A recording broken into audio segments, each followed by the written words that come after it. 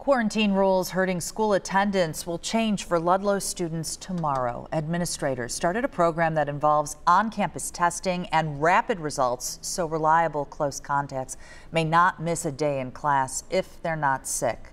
Reporter Larry Seward is live near that campus where parents are curious about what happens next. Larry, what is the plan?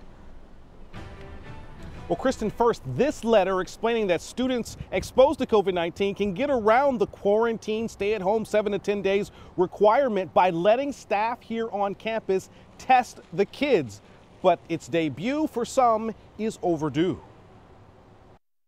He was not happy. Twice last basketball season, quarantine rules kept Kelly Geiser's youngest son, Adam, away from Ludlow High School and teammates, even though he had no symptoms and no positive coronavirus test. When he's not playing, he's not happy. He misses his friends, Even though they play on their online games and stuff and talk to their friends, it's still not that one-on-one interaction. 4 weeks into a new school year. It's dominating what we're doing here at school. This former principal in charge of teaching and learning district-wide is ordering 4 machines to speed up COVID-19 test result turnaround time. While the number of confirmed cases is small, rules keeping close contacts home 7 days minimum is hurting student performance, and it's more than academics. Students struggling with social interactions and social cues and peer interactions that we haven't seen before. They haven't tailed off and declined, but what they have is usually there's a trajectory of where students should be, and what we've seen is that they're not hitting their trajectory targets of where they should be. It's hardly a Ludlow problem.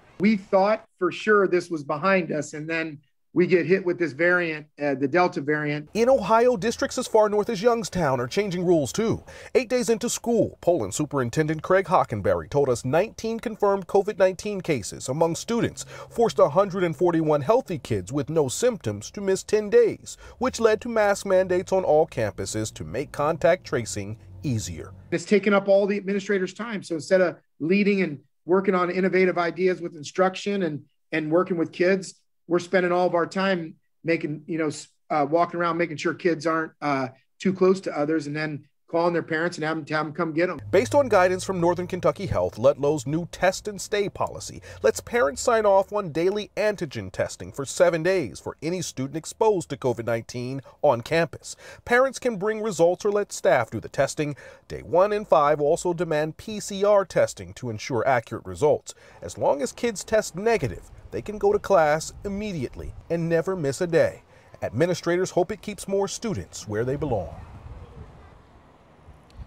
The biggest impact of quarantines here on campus has been on the athletics. Teams have missed games, and depending on what the legislature does down in Frankfort this week, it could help or hurt those efforts. We'll have more on that coming up tonight at 6. We're live in Ludlow. Larry Seward, WCPO 9 News.